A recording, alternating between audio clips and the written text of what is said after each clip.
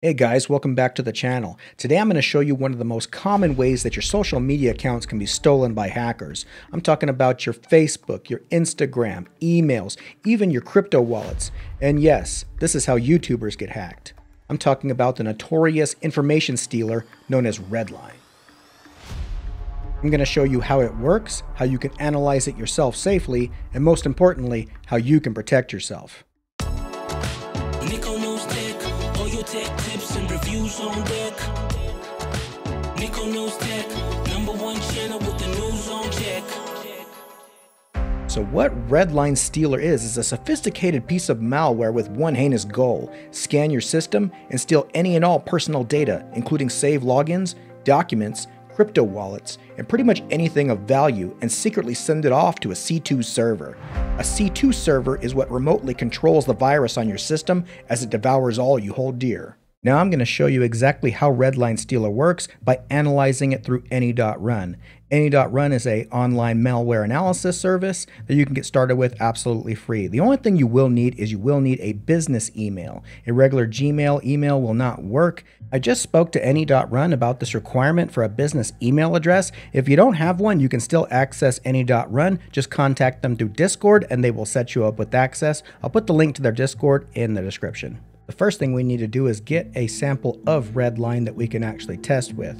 The easiest way to get it is to click over here on reports. And these are all submissions that other users have tested on ANY.RUN, and we can just go up here to the search, type Redline, and then in the search results you're going to see that these are all instances where Redline was detected. And the one that I'm looking for is the one that has Stealer, Meta Stealer, and Redline in it, because Redline is a stealer.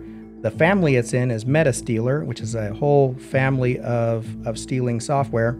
And then this one I found good results with NetReactor as a detection. Anyway, I'm going to pick the B1D049996 executable. And you can actually pick whichever one you want. You might get different results, different variations. But for this one, I'm going to use this first one here. And then when you're inside this simulation or this test that another user did, you don't have to watch anything. If you want, you can go through here. You can see what other person's results were. I'm just going to get the sample by clicking right here. You just download that. I already have mine downloaded. It's going to download it as a zip file that's password protected, but something very important you need to know.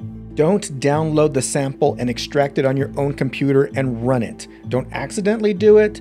You're only going to download the zip file so that we can upload it to ANY.RUN. You don't want to extract it, then run it on your own computer. There's an active virus inside. It's password protected so that these accidents don't happen. If you're not confident that you can handle this active virus in a zip file, password protected, without possibly infecting yourself, then just don't do it and follow along and let me do it for you and enjoy the show. All right, guys, I really care about you and I just don't want you guys to get infected while following one of my guides. Anyway, let's get back to it. Right now that I have the sample downloaded, I'm going to go ahead and click New Analysis. And the first thing I'm going to do is I'm going to click Upload right here. And then I'm going to pick my sample, which I just downloaded, click Open. And then on Start Object From, to make this easier on us, I'm going to change that to Desktop so that I don't have to go hunting around for that file. Change the duration to 660. And then on my operating system, on your free account, you'll have Windows 7 32-bit and Windows 10 64-bit. For this test, Windows 10 64-bit is perfect. Then I'm going to go ahead and keep that selected. I'm going to leave everything else the same, and then I'm going to go ahead and click Run a Public Analysis. And what a public analysis means is that anyone can see this. Other people can use our tests and get information from it, and it's not private. That's all that means. And that's perfectly fine. All right, it's loading up Windows 10 for us, and it's already opened up the zip file we have with WinRAR, and I'm going to go ahead and extract it to the desktop. And like I said, it's password protected for our protection so that we don't accidentally double click on it and run it from Windows. And the password is the word infected, all lowercase. I'll show the password so you can see.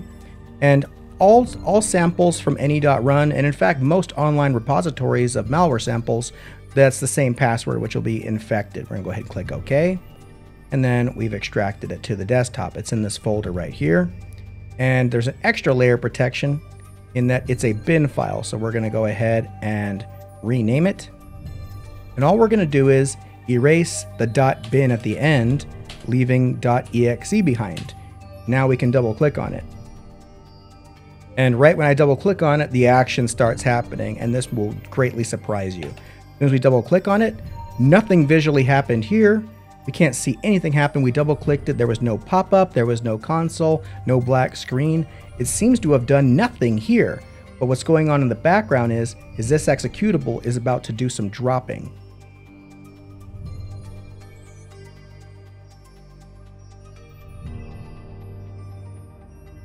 And right down here on connections, we have some outgoing connections, but nothing clearly obvious as malicious yet. There is this executable, but that's not doing anything wrong. Okay, now what happened over here is our executable also injected into conhost. Let's actually see right here. If we click on it, we can see exactly what it did. Actions look like stealing of personal data, steals credentials from web browsers, and then Meta Stealer has been detected by Suricata, connects to an unusual port. So the way this thing stays hidden is by something called process hollowing. So it injects into valid processes, which keeps it out of sight for the most part. Okay, under connections, right here with this fire icon, this is connecting out to a Canadian IP address, and it's labeled as malicious with this fire icon here. Now, if we go over here to the threats tab, this is the network threats. We have potentially bad traffic. This is where it's communicating out to a C2 server. We can actually see what it's doing over here under the stream data, and then click text. Okay, it's connecting out. That looks like a login. And then it sent this connected to the C2 server. It received instructions back. The response. Okay, just some instructions. Okay, this one is where it gets really scary. So the instructions from the C2 server, located here, is telling the virus to go get all of this information. Everything from the user's documents, every text, doc, key, wallet, seed, pretty much every kind of important document that a hacker would want to take from you. It's also going after browser data, cookies, any saved logins if you're still logged into a website, saved passwords that if you're saved to your browser, they're unencrypted, and it goes for everything. Steam accounts, every type of browser is listed here, and on the bottom, every type of cryptocurrency wallet is listed here. For Monero, Ethereum, all these different types of wallets are listed, and they're told to go for it. And then if we go down here, network Trojan was detected. We go over to stream data again, and it's more of the same. But we can see exactly what it goes for. And if we go actually up here, one of these actually describes all the applications on this computer, but I'm not seeing it here. But what's happened right now is that you saw absolutely nothing. If this was your computer, you would have double clicked on that executable and you would have saw nothing. CPU usage is low. RAM usage didn't hardly go up at all. But in the background, this thing is going through every browser, every document on your computer and exfiltrating it and sending it to the C2 server. It's also stolen all of your saved logins, any type of credentials, Steam accounts, Facebook, YouTube, it's gone. A lot of guys on my channel have been commenting, and they're telling me these horror stories about how they're locked out of their emails, their Steam, everything's changed, the reset, the two-factor authentication, all changed. And a lot of times they haven't been able to get their accounts back. And also, this virus is particularly difficult to detect because more often than not, the hacker will make the executable over 600 megabytes. Now, why is that important? If you're trying to upload a file to VirusTotal or you're using your own virus scanner, oftentimes these will tell them to not scan files that are over 600 megabytes because it slows down the scan. So they make it just big enough to skate underneath the rug and avoid detection. Now, as far as how to protect yourself from Redline, I usually recommend a strong antivirus. And yes, I do, and I have a whole tier list on my favorite antivirus programs, but since I gave you some reasons as to why it may still get around antivirus programs, you have to exercise a bit of caution. Obviously, don't run programs from people you don't know. The most common way Redline has been distributed is through cracked programs, piracy, things like that, but also through emails and phishing. They're very smart, so there's innocent ways you can get infected as well. And in the event that you are infected and it gets past your defenses, are your logins encrypted? So I always recommend that you get a good password manager. Now, a free one that you could use is Bitwarden. It's open source. It's one of the best on the planet. It's absolutely free. I do have paid ones that I can recommend, but there's already a great free one, and that's Bitwarden, and I can put the link for that in the description, and that's fantastic. It will encrypt your logins. So let's assume you do get Redline Stealer. It won't be able to get your logins because they're not unencrypted and unprotected. They're in a vault. They can't get them. They can't use them.